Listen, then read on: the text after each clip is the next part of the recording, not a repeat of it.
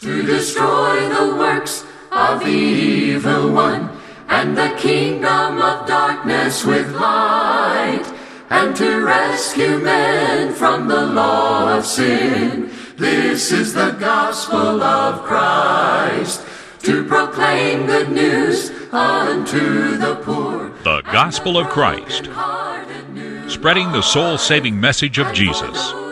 And now, Ben Bailey.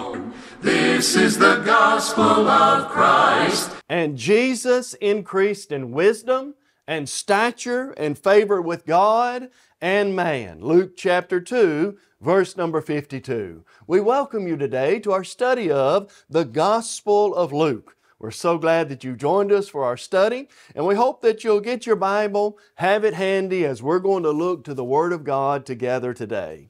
As always, we want you to know that today's lessons are being brought to you by individual Christians and congregations of the Church of Christ. The Lord's Church in your area would love for you to stop by and visit their assembly. Whether it be on Sunday morning or Sunday night or Wednesday for Bible study, you would be an honored guest at any of their services. And friend, if you've got a Bible question, you've been thinking about something in the Bible or salvation, matters related to God or whatever it may be, you'll find people in the Lord's church who would be happy to sit down and open up the Word of God and discuss the Scriptures with you. And so we want to encourage you, check out the Church of Christ in your area.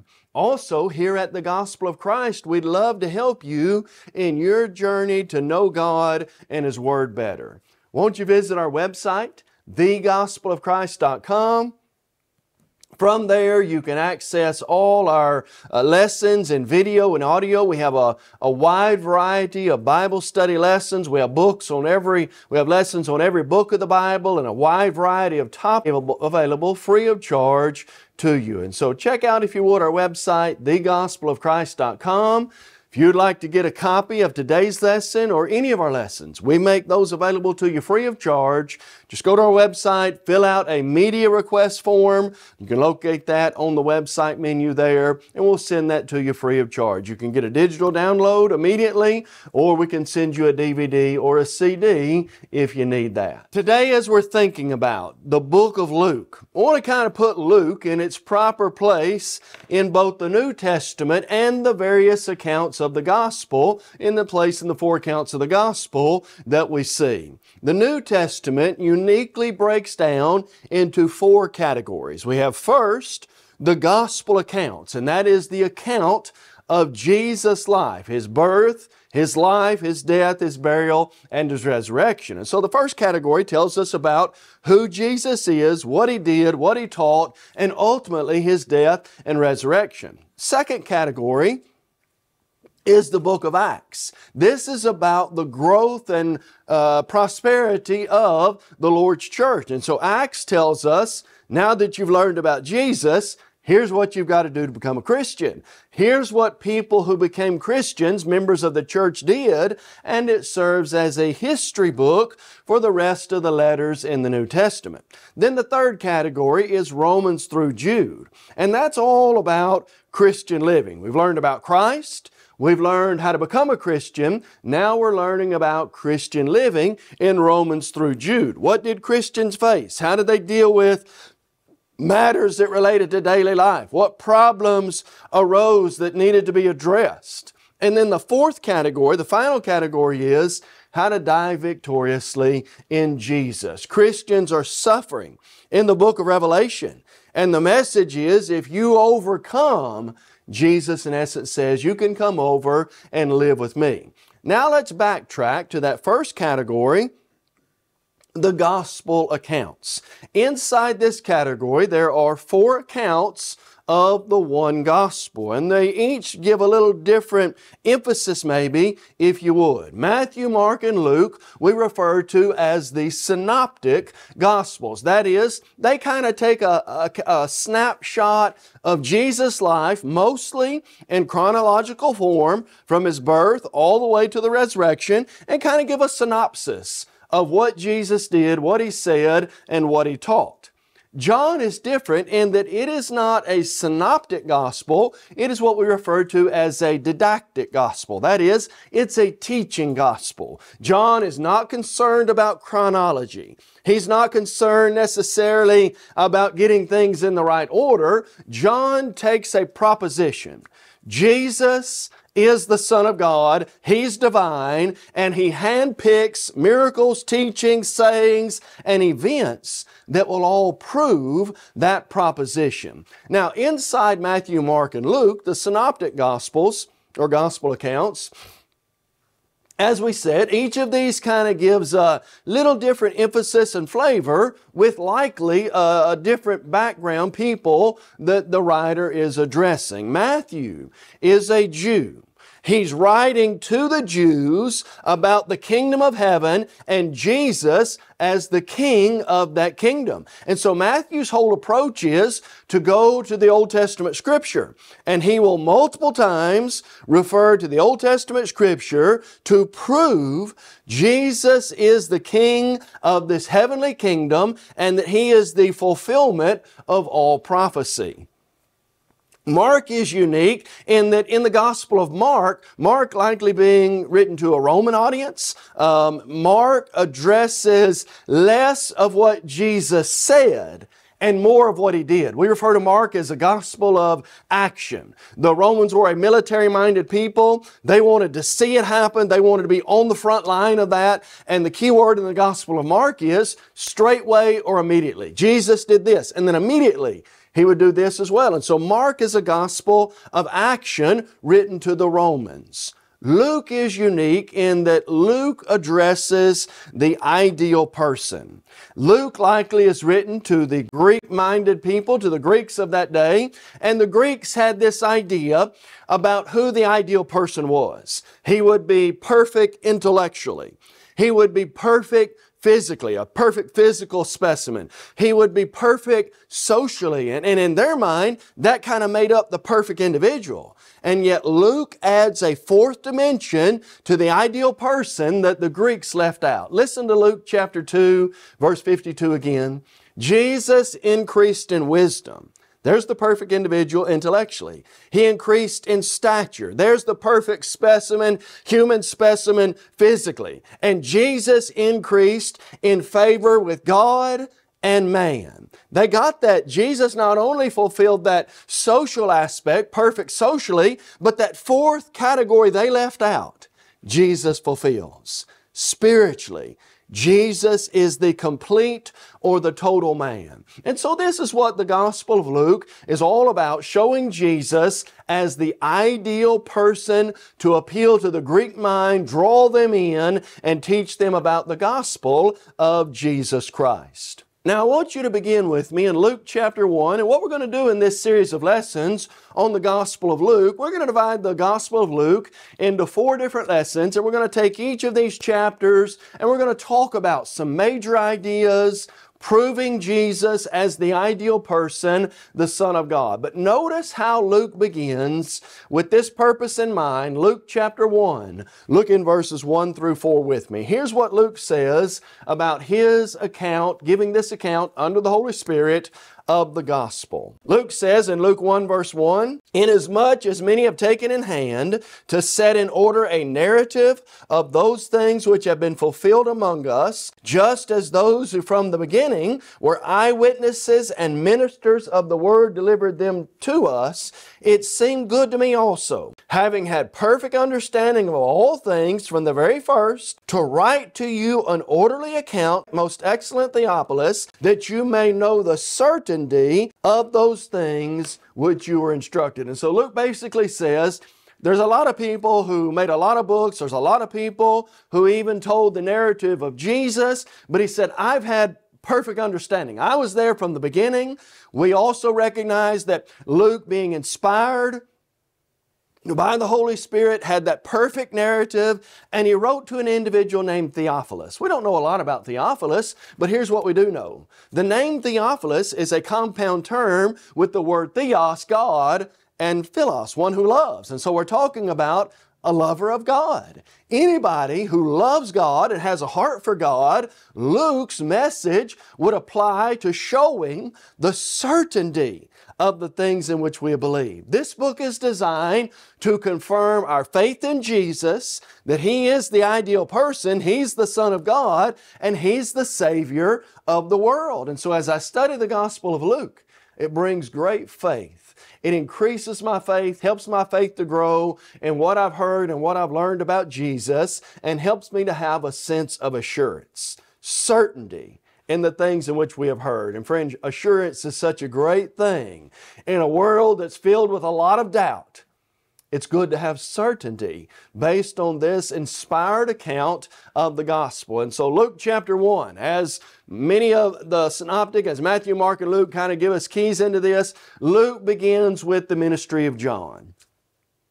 John was the one who came to prepare the way for the Messiah. And when you think about all the good that John the Immerser, John the Baptist did, John had a head start because of his parents. Listen to this teaching in Luke chapter 1, verse number 6. Of John's parents it is said, and they were both righteous before God, walking in all the commandments and ordinances of the Lord, blameless. Why did John have such great success in the things he did? What made him such a great man of God that he was? John had a head start because his parents were good, godly parents. Listen to this. They were both righteous. What's that mean?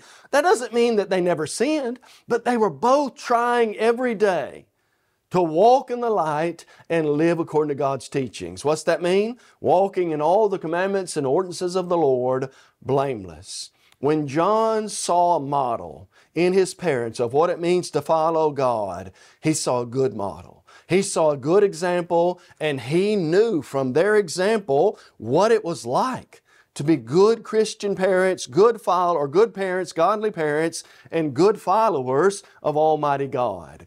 And then we begin by being introduced to Jesus as the Son of David and the fulfillment of prophecy. Look in Luke chapter 1. This is such a powerful passage about Jesus as the fulfillment of the promises that were made to David. Look at Luke chapter 1, verse 32 and 33. At the announcement of Jesus' birth to Mary, the angel says this, He will be great and will be called the Son of the Highest. And the Lord God will give Him the throne of His father David. He will reign over the house of Jacob forever, and of His kingdom there will be no end. All the way back to 2 Samuel chapter 7, verses 12 through 14.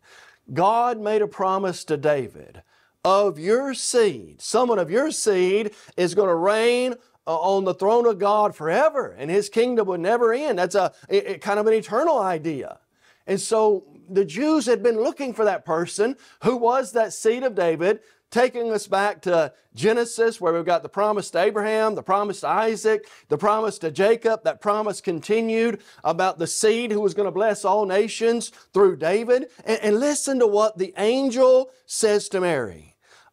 He's of the house of David. He'll reign on the throne of David forever, and of His kingdom there will be no end. What do we know about this ideal person, Jesus Christ? He is the fulfillment of the seed promise. And to your seed, who is Christ, Galatians chapter 3, about verses 10 through 18. He is the one who fulfilled that promise to David that he would have a one reign on His throne forever. Jesus truly is still reigning at the right hand of God in heaven. Hebrews 1 verse 4. He is still King of kings and Lord of lords, and every prophecy that was made, He's the complete fulfillment of that. His kingdom today is His church. Matthew 16 verse 18 and 19.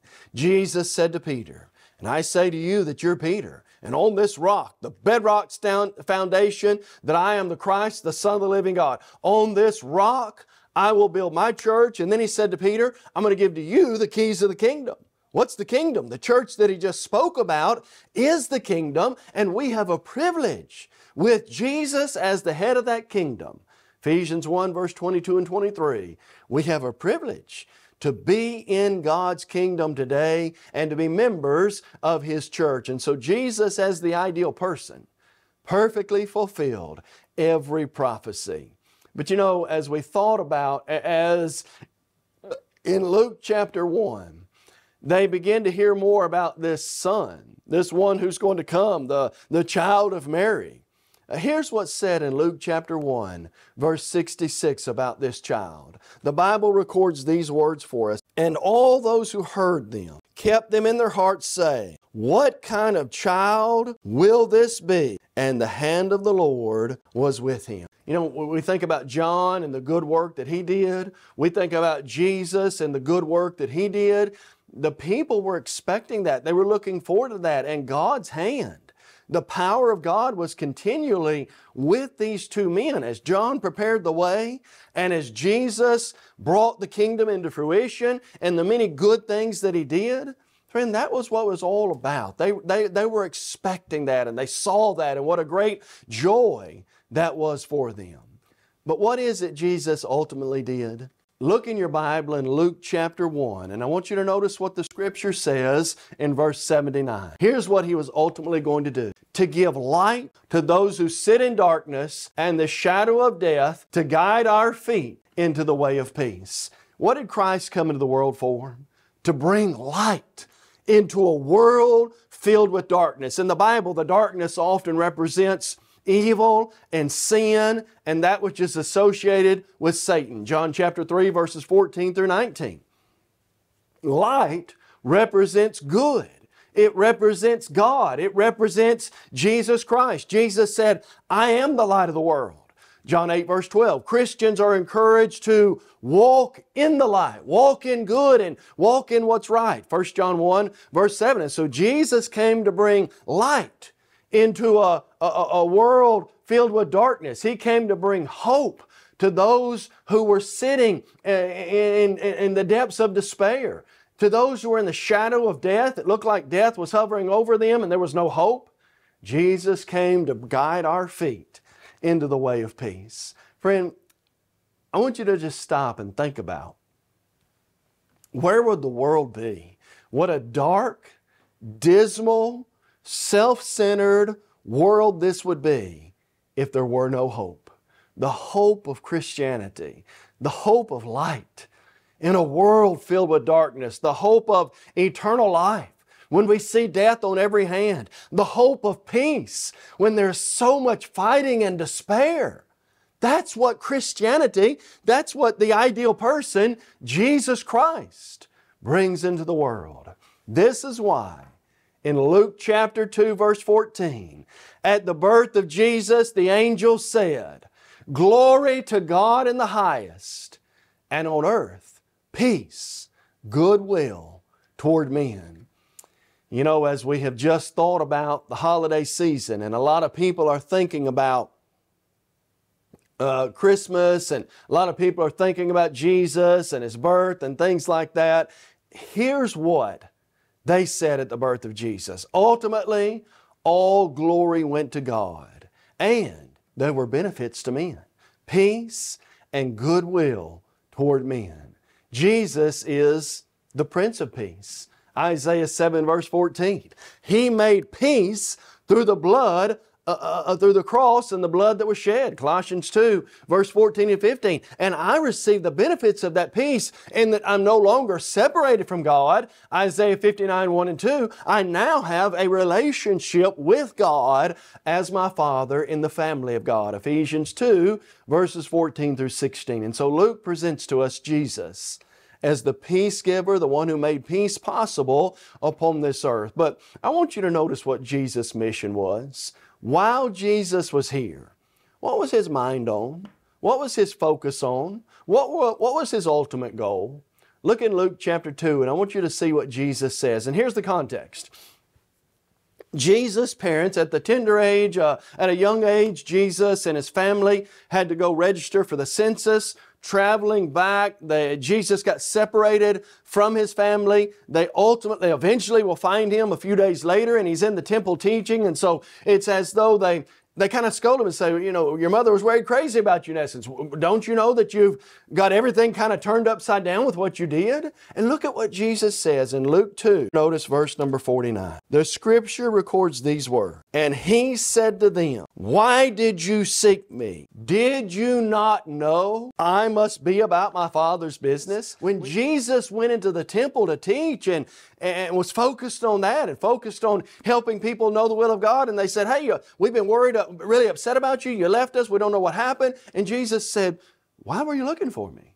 Didn't you know I had to be about my Father's business? That reminds us of the single-minded focus Jesus had. He came not to do His own will, but the will of Him who sent Him. John chapter 7, verse 17, Matthew chapter 26, verses 30 through 39. Jesus was all about making sure God's will was done, that He lived that type of life, that He perfectly taught the will of God, that He offered Himself as a perfect sacrifice so that man could have the hope of heaven. It wasn't about having fun. It wasn't about His own interest. Jesus was about the Father's business. Friend, I want you to stop and think about this with me for just a moment. My life and yours, when I become a child of God, what's my life need to be about? Seeking first the kingdom, Matthew 6:33, about doing God's will, John chapter 14, verse number 15, about dying daily, 1 Corinthians 15:31, taking up my cross and following Jesus, Luke chapter 9, verse 23. As a child of God, my focus needs to first and foremost be on doing the will of God, being about the Father's business, living a good Christian life, doing good in our communities, helping men and women get to heaven. That's the mission of God for every Christian. And of course, because of that, Luke 2:52 records, and Jesus increased in wisdom and stature and favor with God and man. Jesus became the ideal person because He had the right focus. If I'm going to be the type of person God wants me to be, I've got to have the right focus as well. And friend, the reason that focus was so important is because Jesus wanted all men to be saved. Hear me well today. Regardless of race, regardless of gender, regardless of social status, regardless of who your parents were, God wants all men to be saved. 1 Timothy 2 verse 4, God doesn't want anybody to be lost. 2 Peter 3 verse 9, and listen to what the Bible says in Luke chapter 3 verse 6. The Word of God records this, and all flesh shall see the salvation of God.